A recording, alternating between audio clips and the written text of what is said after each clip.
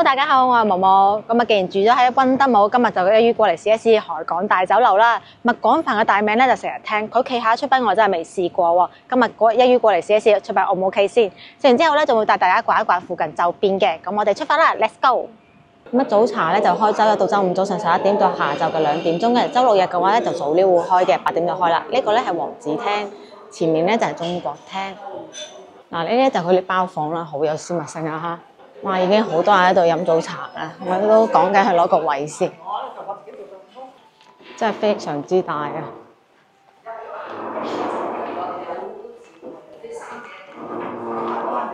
哇，一早過到嚟，非常之火爆啊！雖然唔至於話冇位，但我哋都係講緊揾個座位先啦嚇。好啦，我哋而家咧就都要坐落過啦。咁呢度咧只有數碼點餐，連點餐紙都係冇嘅。咁啊，掃完碼之後咧，開篇嘅就梗係蝦餃啦。呢啲早茶4件套必備嘅，我睇下啲咩有興趣嘅先。你呢個黑松露燒賣好似都還 OK 喎。咁啊，又加個黑松露燒賣，喺度啲咩肉肉，哇特別喎，大吉大利。我真係好少見有茶樓會食，應該係豬橫脷吧呢個。咁啊，仲有一款燒賣喎，簡單啲嘅，亦都平啲嘅。魚蓉燒賣睇相咧就普通燒賣，但係魚蓉嘅話咧又有少少似市橋白賣嘅感覺喎。啊，果珍粽肯定有㗎啦，不過呢度係烚嘅，都唔係煎嘅，煎我就有興趣啲啦。鳳爪搭豬腸粉喎，真係，唉，比較特別。呢度啲幾多奇怪嘢喎。你呢個黑松露皇餃個樣又幾可愛咁喎，又整翻份士士。又有個糯米雞，不過佢寫野米嘅喎。我所知個野米咧係黑色嘅米嘅，唔知佢呢度係咩米啦。發財就手就係豬手啦。咁啊，仲有啲糕嘅。咁如果海港嘅話，最出名嘅咧，梗係馬拉糕啦，仲有餐包嘅。咁其實兩個我都想點㗎。咁啊，肯定有人話我點一堆包嘅。咁我點住個馬拉糕先啦嚇。咁我就2揀1嘅啫，肯定會放心啦，唔會一堆包出現俾你哋嘅。呢個薑汁生肉包個樣好可愛喎。而且薑汁生肉喎，比較少見嘅。呢個燒牌紫薯包，佢呢邊可能你好中意綠色啦。我見紫薯包一般都係做紫色嘅，佢做成綠色喎。哇！仲有沙薑韭菜浸豬紅喎，貴又唔貴嘅。不過呢度啲茶點啊，真係同廣州有些許唔係好似啊嚇。仲有呢灼下菜心啊，炸下油炸鬼啊。哇！呢個煎餅係咪真係打樹上俾我嘅？我又搞翻份玩下先。有啲咩啊？而家已經見怪不怪啦！呢啲雞仔鹹水果個樣 Q Q 地咁樣。啲榴蓮天鵝酥嗰時唔貴喎，28蚊，對比佢生煎包都25蚊啦，係咪先？啊嗱，呢個就佢出名㗎啦，靚餐包。唉，算啦，我有馬拉糕，我就唔點餐包啦。不過呢度係海港嘅拿手好戲。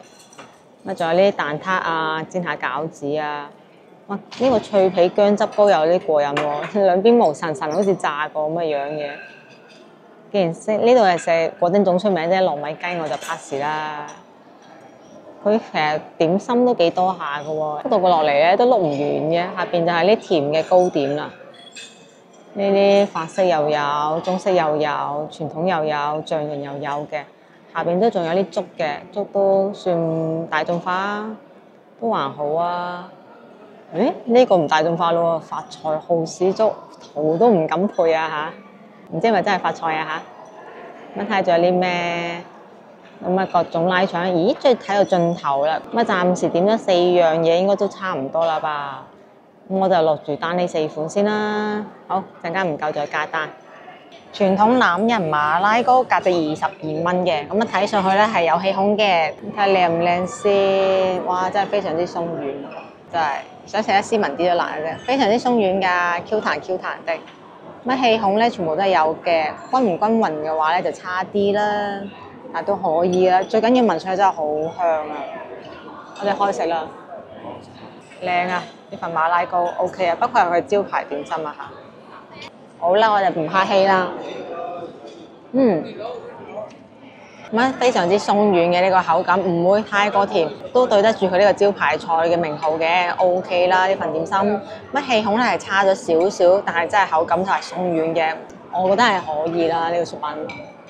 哇！最優秀莫過於唔係嗰啲好 dry 嗰啲咧，嗰啲鬆係冇用㗎，好乾爽，好好食。黑松露松茸菌燒賣價值34蚊嘅，咁一籠係4隻，咁呢上點心都幾有塊嘅喎。咁睇到啦，上面黑色淋面嗰啲咧就黑松露啦，而呢啲黃黃地色呢啲就應該係松茸菌啦。咁啊，仲有啲豬肉打底啦，外邊嗰陣咧係白色嘅燒賣皮嚟嘅。咁啊，試下個味道 O 唔 OK先。最緊要梗係要睇下佢黐，又真係好爽喎，一啲都唔黐喎，自己本體都唔黐喎。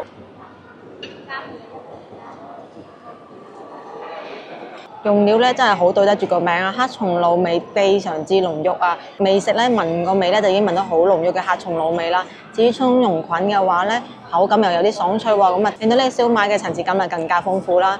最緊要嘅係佢啲豬肉真係用得好靚啊，非常之多汁之餘咧好爽口，個皮咧都係好靚嘅，一啲都唔黏糊。你睇我夾起身就知啦。哇！就算啱啱個馬拉糕都係啊，真係 OK 啊！黑松露菌皇餃價值28蚊嘅，咁淨睇賣相嘅話咧就透明咁樣涼正正，非常之誘人啦。咁用料咧睇到啦，黑色嘅梗係黑松露啦，咁仲有少少菜咁嘅，有啲肉喺入邊，有啲紅蘿蔔。咁我試下個味道 O 唔 OK？ 淨係個樣嚟講咧就非常之誘人啦，顏值夠晒 O 啦。好啦，我就唔客氣啦，食起我隻菌先。乾爽喎，好清爽喎真係。哇！真係名副其實啊，黑松露皇餃啊，黑松露俾得好足啊，個味簡直有啲少少冚過咗隔離棵菜啊，所以我唔係好食得出隔離棵菜係咩嚟嘅。咁仲擺咗少少菇粒嘅，咁一睇嘅口感咧同埋味道咧，我覺得應該係鬆茸嚟嘅，因為啱啱嗰個松茸燒賣咧就係咁嘅口感。但係咁樣對比嚟講咧又抵食喎，佢先28蚊啫喎，松茸燒賣係34蚊啦嚇。咁仲有少少彩椒嘅。同埋啲蘿蔔喺入邊嘅，咁啊啲肉粒啊咁樣啊，口感啊非常之豐富啦，外皮咧又唔會話黏糊，亦都係好清爽嘅一份點心嚟嘅。呢份出品咧真係確實可以啊，確實清爽，完全唔黐筷子嘅，但係口感咧又係軟熟嗰種嚟嘅喎，又唔會話好厚喎，反正非常之優秀啦。我食過嘅呢種玻璃皮入邊咧，佢算最靚仔㗎啦。咁啊嗰條菜咧我食清咗啦，嗰條菜咧其實係芫茜嚟嘅，實在只可以話咧太抌本俾黑松露啦，個味咧實在係好濃郁啊，都唔在意其他嗰啲菜啦。咁成份嘅餡料咧好似一份菜式咁炒晒入去嘅，所以口感係好豐富嘅，味道亦都好濃郁嘅。非一般鹹煎餅價值28蚊嘅，咁啊真係非一般啦，打豎過嚟嘅，因為唔係打橫瞓喺度嘅，咁啊好特別啦。咁啊現場我會幫你剝埋嘅，好唔該。一聞都聞到好香嘅，佢係上面滲咗啲芝麻咯，睇得出佢起晒泡泡咁樣，應該好脆嘅。我首先瞓低佢先嘅，哇！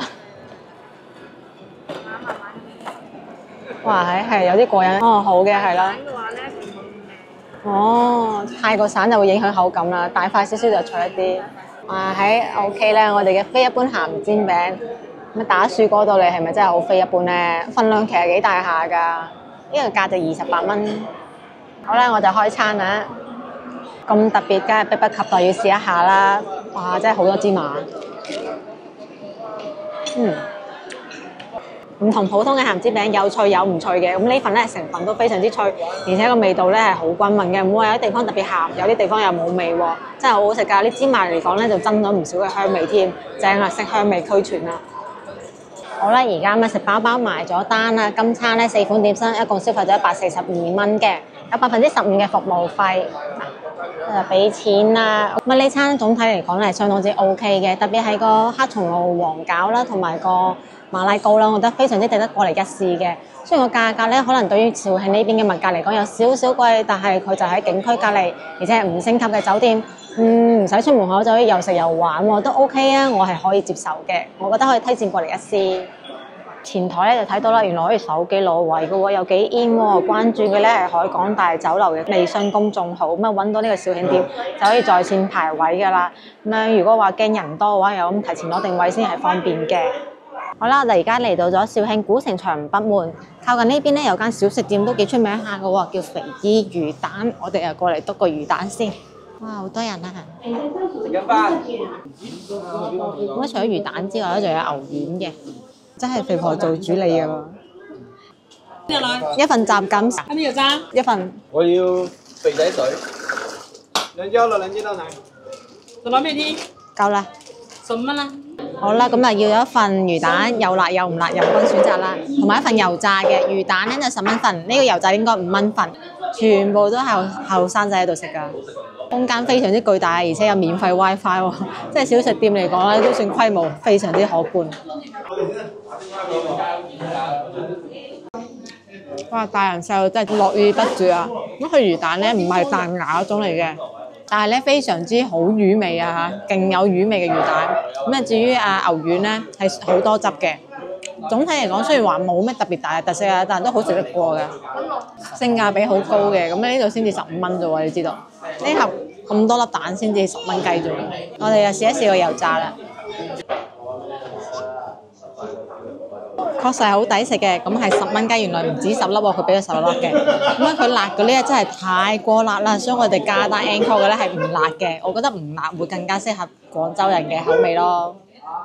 嗱，呢度仲有啲飲品可以配套埋一齊買嘅啦，保證有食有飲，係唞一唞幾好嘅。咁啊，過嚟逛成場攰咗咧，等凳腳係好適合嘅。呢教咧係肥婆魚蛋，就喺古城牆對面呢條巷仔入邊嘅啫。古城牆嘅北門，一隻年輕人嘅天堂啦。食完咗魚蛋冇幾遠咧，另外一條巷口轉入嚟咧，就係一個捲筒粉嘅店啦。一成街都係佢嘅台嚟嘅，又係咗後生仔居多啦。好多口味喎，10零蚊一盒到咧。咁古城牆咧，大部分本地人咧都中意叫佢做松城。宋徽宗嗰時咧就將土牆轉咗做磚城啦。咁係好難得咁樣保留得比較完整嘅一周城牆嚟嘅。咁佢一共咧又有4個門嘅，我哋而家見到呢個咧係佢嘅北門朝天門。咁好多人同呢個朝天門一齊合影嘅喎。咁而家距離城牆冇幾遠咧，仲有個宋城騎樓街嘅，又係小食一條街。咁2023年12月底嗰陣時咗緊先至開業嘅啫。等我散咗我啲空餘位置出嚟先，再作戰過。沿住城牆可以去咩地方咧？已經有個路牌指咗俾你㗎啦。往左邊咧係披雲樓嗰邊嘅，往右邊咧就係嗰個騎樓街嗰度㗎啦。城牆全程咧就同以前一樣啦，冇遮冇掩，有啲曬，帶好你嘅防曬用具。古城牆開放時間咧係星期一到星期七早上9點到夜晚10點鐘嘅。至於披雲樓咧就逢周一閉館。前面紅色嗰座咧就披雲樓啦，係樓高3層嘅建築。披雲樓咧始建於北宋時期嘅。過嚟古城牆咧，唔單止可以感受下古舊嘅氣息啦，仲可以睇到古舊嘅氣息嘅。佢隔離呢邊咧都仲係啲舊屋嚟嘅，有間仲燒通頂嘅添啦，黑掹掹嘅燒到，真係得翻個框喺度嘅啫。哇！真係好舊啊！你睇呢塊空地啲蘆葦生到成棟樓咁高㗎，非常之健壯啊嚇！咁我哋而家睇緊嘅咧就係虎城遺跡公園啦。行咗幾百米之後咧，就終於行到披雲樓嘅面前啦。非常之人流湧動啊！披雲樓咧當時係作為瞭望塔嚟起嘅，由披雲樓同埋炮台兩部分組成啦。因為當時咧係城牆西段咧最高嘅建築啊，所以就稱之為披雲樓嘅，係免費參觀嘅呢個景點。而家睇到嘅披雲樓咧係1989年嗰時重建㗎，唔係原本嘅樣嘅。佢嘅總體外形咧係仿照咗江西嘅滕王閣、湖北嘅黃鶴樓同埋山西嘅飛雲樓而設計嘅。外部展覽咧係主要講解古城牆嘅，有城牆嘅原始磚啦，有城牆當時嘅畫作啦，仲有樓梯上去嘅。咁肇慶咧古稱咧係段州，係趙王趙吉嘅封地嚟嘅。咁佢係登基之後咧，先更名咗為肇慶府嘅。意思係取之為升龍之地，吉慶少始嘅。咁我哋而家咧就上3樓啦。呢個咧係披雲樓嘅原始牌匾，佢咧係嚟自清代嘅。至於後邊咧係佢參照嘅幾棟建築啦，黃鶴樓、滕王閣。喺遺跡公園嘅盡頭咧，有座紅紅地色嘅建築嘅，其實嗰座咧係麗潮樓嚟嘅，上面咧就掛住咗宋徽宗親筆寫嘅肇慶府呢個牌匾啦。呢個麗潮樓咧亦都叫做御書樓，亦都因為佢個外形係紅色，所以係叫做紅樓嘅。古城牆呢邊咧仲有啲咩古老文物咧？就係有月光樓啦、西潮樓基座啦、高要學宮同埋爆貢井嘅。穿過披雲樓之後咧，就見到佢嘅炮台啦。炮台呢邊咧超多人喺度休息緊啦，因為有棵大樹喺度啊，非常之陰涼。真係企得高望得遠啊！其實成條城牆咧非常之長嘅。披雲樓呢段咧，我哋就行完咗啦。而家就往回走，行去嗰邊咧就係騎樓街嘅方向。咁我哋而家咧就睇完咗披雲樓同埋遺址公園，就落去包公姐度搞一搞。就呢條路仔度轉過去，因為話晒都係古城牆啊，所以全程都係行樓梯嘅。肇慶咧就位於呢個西江嘅重要位置啦。咁兩廣總督府咧都曾經駐肇180幾年㗎啦。咁佛教入邊嘅禪宗六祖慧能咧都喺肇慶呢度咧潛修咗15年㗎。至於最出名大家所熟知嘅北宋時期嘅名臣啦，包拯咧喺端州係做咗3年官嘅。咁佢叫包公井咧，係因為當年包公咧為咗解決端州民眾飲水問題啊，親自率領民眾打嘅。咁至於米倉行咧，曾經咧名為廣儲倉同埋廣濟倉嘅，亦都係包公組織咗人力修建嘅呢個糧倉噶。咁呢系列咧都係因為為咗紀念包公，所以就命名為包公井同埋米倉行啦。有興趣嘅話，可以去呢個肇慶市博物館度參觀一下。咁呢邊咧雖然係舊樓雲集啊，但係邊嘅舊樓咧好多都係已經搬空咗噶啦。估計以後應該係會大肆修葺一番。咁其實古城牆嘅保護咧，最遠古咧可以追究到1987年嗰陣時啦，恢復咗朝天門啊，亦都重建咗披雲樓嘅。咁後期咧係直到2014年申請呢個世界文化遺產啊，所以就開始咗一輪工作嘅。咁直到上一年咧，佢又終於成功咁加入咗呢個中國明清城牆嘅申遺預備名單嘅，所以而家睇到個城牆咧係已經相對嚟講比較完善㗎啦。咁全長咧有2801米嘅。呢個咧係道元齋，同治2年嗰陣時咧，法國直神父咧喺呢度興建嘅天主教堂嚟嘅。咁即係成條街非常之多嘅古建築啊嚇！我哋而家咧就嚟到咗宋城騎樓街啦。延綿幾百米嘅美食街啊，雖然唔係話呢幾咁重大嘅美食都係小食為主嘅，但好似過廟會咁熱鬧啊，仲有好多遊樂項目俾人玩啊！除咗呢個有趣嘅電影院之後咧，仲有黃包車可以俾你擺拍下噶，仲有好多布景俾你合照嘅。以前睇電影咪咁咧，擔定凳仔拍頭位啊嘛。呢個糖畫又係點計嘅？咦，呢個糖畫係15蚊轉一次嘅喎，呢個賭池真係可以轉嘅喎，可以轉到免單嘅添喎。你都可以點價嘅，如果點價最平係10蚊雞嘅。咁我虧嘅可能性好低啦，9個圖喎，虧嘅啫，我轉一次啦咁樣。好啦，等我嚟試一試今年嘅運水啦。噔噔噔噔噔噔噔噔噔，我是轉咗個灑。叮！哇，正喎！打到隔離就免單㗎啦，都算半個頭獎啦，係咪？佢哋啲糖畫好靚喎。咁最貴咧係40蚊嘅喎。哇！嗱，我條龍價就40蚊嘅，賺爆啦！真係開心到我龍飛鳳舞嚟嘅。冰墩墩，幾得意！咁佢咧話係純綠色嘅喎，麥芽糖同埋冰糖熬製嘅，無添加，非常之傳統。純手工製作啊，真係咁對比於我哋廣州嗰啲咧，就係得個一口價冇得轉嘅樂趣咧，呢度又可以重拾一下啦。佢仲可以轉到玲娜貝兒添，好 in 啊！真係轉到 Spire 入面係咩樣嘅咧？仲有海綿寶寶添喎！哇 ，size 好大啊！如果按小學嗰陣時，我轉多條龍啊，估計大家要我請佢食添啊！呢個龍當年係最大嘅大獎嘅，我真係好大條喎條龍，香發覺巨大嘅。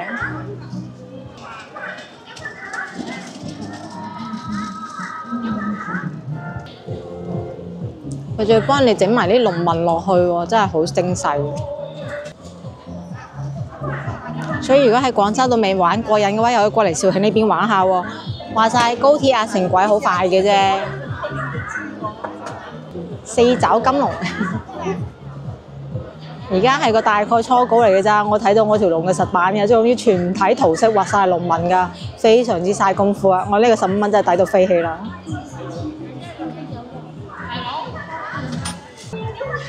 即係唔單止做工複雜嘅份量都係勁足㗎。佢仲要幫我填充埋成條龍喎。好惟妙惟肖嘅。我記得我以前咧最多轉到個鳳凰嘅啫，都未試過轉到龍。可能呢邊咧比較多時間可以慢慢製造噶啦，所以佢呢啲花紋咧我都係見比廣州嗰啲更加精工一啲嘅，複雜好多。我呢條大龍吸引咗超級無敵多人過嚟圍觀咧，係真係一個大獎，好有人啊！老闆整咗成10幾分鐘先幫我解決咗呢條大龍咋，終於出爐啦！我真係未試過攞咁大份咧，係我由細食到大最大嘅一份糖畫啦！啊，我咪去嗰邊接畫啊！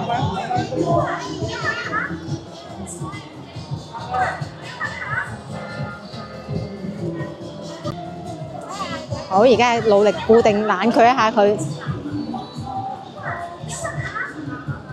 好惟妙惟肖啊！嗰條大龍，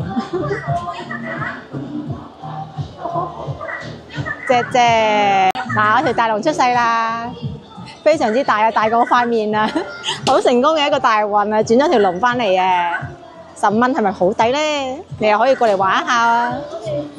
呢邊係超多細路仔嘅圍觀啊！呢度就後生為主啦，因為都係啲抽下盲盒啊、手辦啊、穿下豬仔嘅。嗱，隔離呢個基督教堂係非常之奇特嘅喎，同我平時出去旅行見到嘅基督教咧都係好唔同嘅。咁經過咗基督教堂之後咧，又會見到喜茶啦，非常之多人啦嚇。唔飲喜茶嘅話，對面就有涼茶可以飲啦。呢又係最受歡迎嘅打卡點之一嚇，肇慶場。因為端州呢鳳場咧都係打卡點之一，咁佢卡樂服好多嘅。睇幾多靚女們喺度各種 pose， 飄雪效果添喎，真係大熱天時搬俾你呢個冬日嘅體感啊嚇！咁有啲滑潺潺嘅嚇，比較介意嘅話就唔好衝過嚟啦。呢隻識飄雪嘅大熊貓，睇唔睇真係好大，佢噴熊貓雪啊喺度。真正嘅群情洶湧啊！咁街頭呢段咧係繁忙過街尾好多嘅，街尾嗰段你一見啦，我做糖畫嗰陣時，嗰度叫相對冷清一啲，逛得會更加舒服一啲。咁佢啲建築咧就密集好多，而且咧招牌啊或者係佈置咧亦都多好多。乜騎樓街名副其實嘅，真係成街都係騎樓嚟㗎嚇。但係靠近翻呢邊咧，可能因為比較市中心啊，啲食物咧就變咗比較各地嘅食街應該有嘅品種啦，各種臭豆腐啦、燒烤啦，啲煎炸熱氣嘢會比較多咯。街咧就真係舊街，但係真係新貌啦，招牌啊、外牆啊，全部都係重新塗製過嘅。好啦，我哋咧就終於行完咗一段宋城騎樓街啦，延綿幾百米啊，無論食嘢定玩嘢，絕對過足癮啦。而家我哋就翻咗嚟酒店啦，咁啊今日視頻到此為止啊！中意我視頻嘅話，關注個頻道，點個 like， 分享俾朋友仔，我哋下集見，拜拜。雖然師傅仔咧就話可以擺半個月嘅，但我覺得食物都係應該擺入肚嘅，所以翻嚟浸個溫泉，開始我呢個藝術大餐啦。係咪好壞咧？人哋整得咁靚，最後都入我肚。